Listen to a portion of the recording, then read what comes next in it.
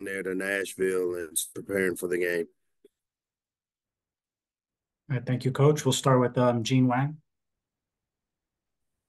Hey, Mike, just obviously you knew you'd be bowl eligible, a few weeks ago, but just how gratifying is it to be in this position, given kind of the ups and downs of the season? You get obviously a few more weeks to play with these guys and help build for next year. Just all that, how gratifying is that?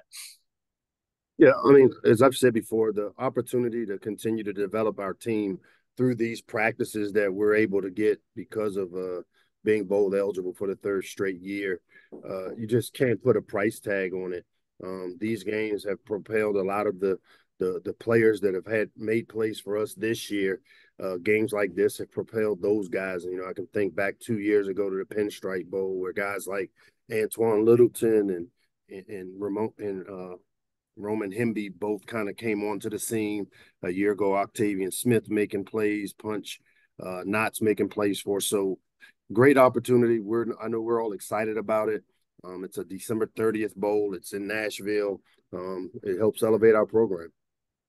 And as a follow up, have you had conversations with some seniors or players who might be leaving to the next level, whether they're going to play? And what have those conversations been like, or have they started yet? Yeah, we've met. We've had some meetings with some guys that have decided, that are planning on playing in the game. Some guys are still trying to decide. We're waiting to see what bowl game and what opportunities we had. So I'm sure we'll be able to probably solidify who'll be around. The portal window's opening up tomorrow, and so it's still a lot of moving pieces there. But we'll have a good amount of our guys prepared to go down there, play, and put on a great show. And do you anticipate Talia being part of those guys who are going to play in the game? I would anticipate it, but again, until I get back and now that we had the announcement, have not had the opportunity to speak to a bunch of these guys. But it was my understanding that Talia wants to and expects to play. Thank you. We'll go to Varun next. Coach, you mentioned the transfer portal there briefly. Obviously, a couple big names, Corey Dyches, Rico Walker, Jay Barham going into the transfer portal. What do you have to say about that, and how tough is it to see those guys potentially going out the door? Really don't have much to say until the portal window opens. Obviously, as I've said before around here, the portal giveth and it taketh away. And again, this is the landscape of college football. This is where we are with it. We understand it. We know that we'll lose certain guys, a certain percentage of guys every year, but we'll also have an opportunity to improve our team because of the transfer portal. So, anytime players make decisions to leave the program, they all do it for their own selfish reasons or their own intentional reasons, and we wish them well as we've done anybody else that's started here in our program and made the decision to leave. We wish them nothing but the best. We'll go to Emmett next. Mike, it seemed like a lot of moving pieces with, the playoff committee and everything deciding, who's going to be available. What were the conversations like to get into the Music City Bowl, and how did that all kind of come together? Yeah, it really starts with the four playoff teams, and with the way championship Saturday went, and there were some upsets and some teams that moved up and down. For me, the Music City Bowl elevates our program. It's a December 30th bowl game. It's one that I know our players are excited about getting down to Nashville, which is a great football city.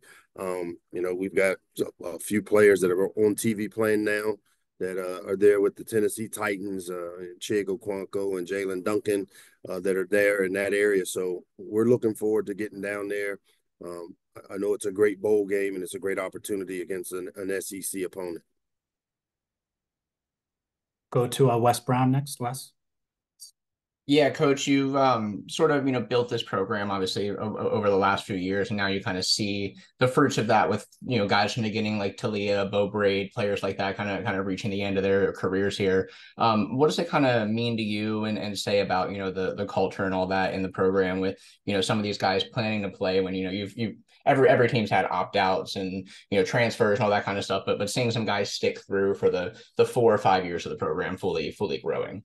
Yeah, I mean, it's unique now because with the opportunities that kids have because of the new rules and the new landscape that we're amongst, to see guys finish things that they started, it's rewarding and it's great to see.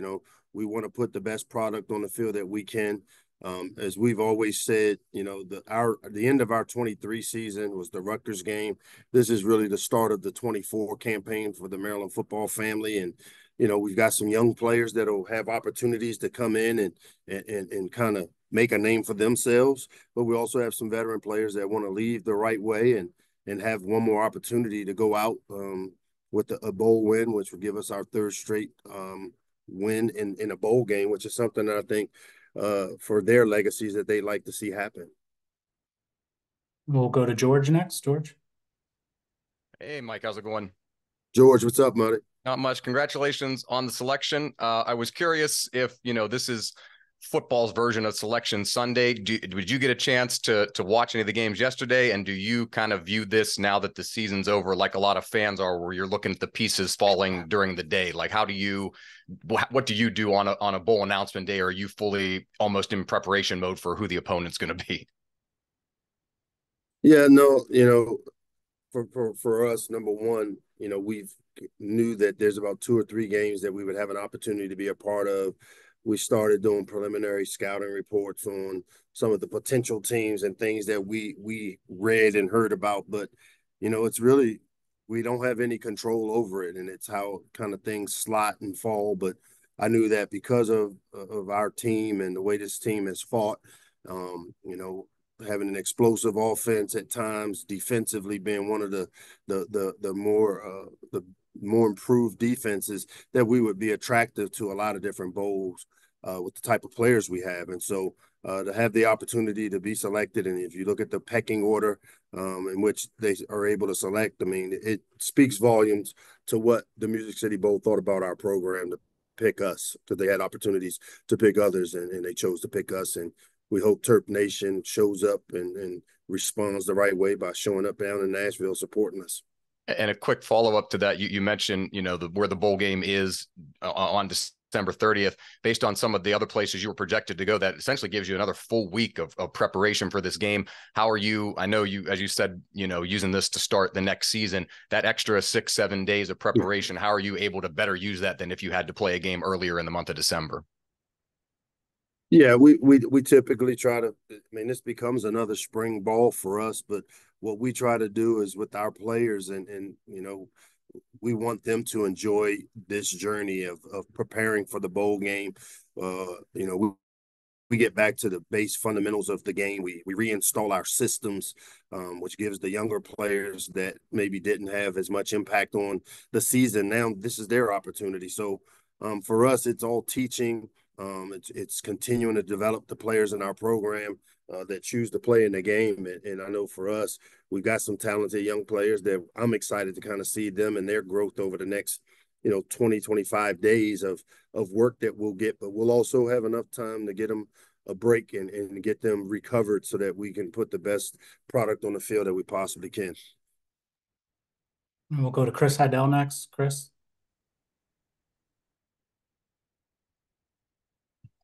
Hey, Coach. It's Chris Heidel from Purvis Radio in Baltimore. Congratulations on the trip to Nashville. The last couple of years, you've been to New York, you've been to Charlotte. What does this mean for the program to expand the brand of Maryland football, going to Nashville and these different bowl games to help recruiting? Yeah, I mean, it's great. Nashville is a city that I'm pretty familiar with, having spent time in Tuscaloosa, understanding that Nashville is a great, great city. It's a place that I know for our fans, an opportunity, not just to see a great football game against an SEC opponent in Auburn, but also, to take in, Music City down there. And so to me, I think it's a win-win. Obviously, it elevates our program, when you play games as close to January 1 as you can, those extra practices, but also, it elevates in the way our program is viewed. I think it's great for us here at the university.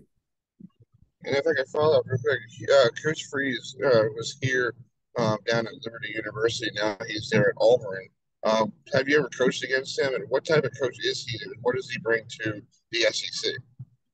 Yeah, in 2016, when Coach Freeze was at Ole Miss, I was there as an analyst at Bama and was a part of seeing that. I actually was part of we interviewed Coach Freeze for a position as well. So I've gotten to know him over the years, and he's one of those guys that did it the right way. I mean, he came up through the ranks as a high school coach, really successful high school coach there in Tennessee, and climbed the ladder and really has done a tremendous job. Great offensive mind. A guy that I got a lot of respect for him and the job that he does, and I know that they're finishing their first year under him, but there's no doubt that he'll recruit at a high level and that he'll have his team continue to get better and better. All right, we'll just take two or three more. We'll go to Judith next. Judith. Hi.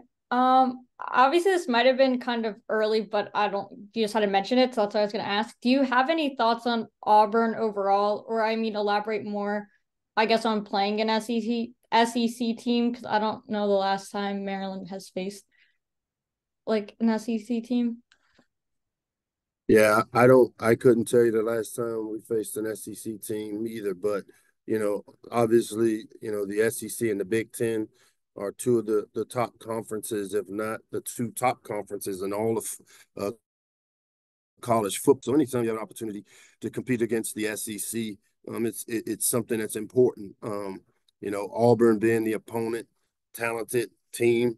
They recruited at a really high level. They're, as I said earlier, Hugh Freeze and his staff are guys that I have a lot of respect for them as football coaches, and having faced Hugh as an assistant when he was the head coach at Ole Miss, have gotten to know him over the years. That this will be a great opportunity for the Terps to go up against a great SEC opponent like Auburn.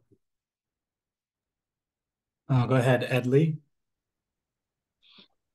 Mike, I apologize, but I have a non-bowl related question for you. I talked to Anthony Pecorella, and he talked about how grateful he was that you and your wife and the program reached out to him when he was battling Burkitt lymphoma. Can I ask why that was important for you to reach out to him? I mean, I think one that it's so unfortunate where we are with the landscape of college football, where these teams are kids come into programs and leave for their own different reason. Coaches leave, but I'm one of those guys that once we recruit you and you've been a part of this program, regardless of whether you finish here or you finish here, I think it's important that these are not just 4-year relationships, but the next 40-year. And Anthony did some great things for us here in our program, played a part in helping us create the foundation that we are on. Anytime you see a family member go through some tough times and health crises like Anthony just faced, it's important for us to support. And, I know our family reached out to support.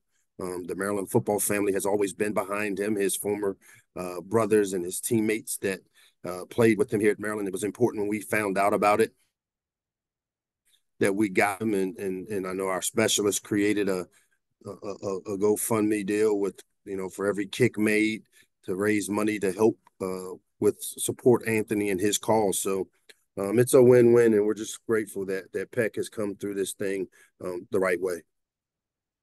And if I could ask a follow-up, he rang the bell on November 29th, meaning that he's cancer-free. What does that mean to the program for you guys to hear that? It just means that our prayers have been answered. To see him go through the things he went through and to see him battle, we're not surprised. That's the same type of leadership and the same type of culture that we've instilled here in our program. And Anthony's a byproduct of the battle of fight answer. And to be able to win the battle is great, and we're all grateful for him. Thank you, Mike. All right, we'll take our last one from Varun. Coach, you've obviously been on one side of the Iron Bowl with Alabama. Any extra motivation going into this game with Auburn? No, not at all, man. My biggest battle will be at the house. I got a daughter that graduated. She has a Auburn degree hanging up in our house. And, I spent time obviously at Alabama. So, I just got to be careful for not game planning and taking anything home that she might be able to decipher and kind of, give them any edge. But no, it's great opportunity. I mean, Auburn is one of those programs that when you think of college football, they're part of that pageantry of college football.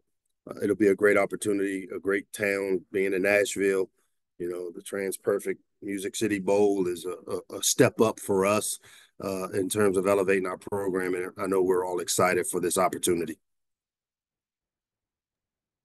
All right, thank you, Coach. And as a reminder, guys, we'll have our bowl meeting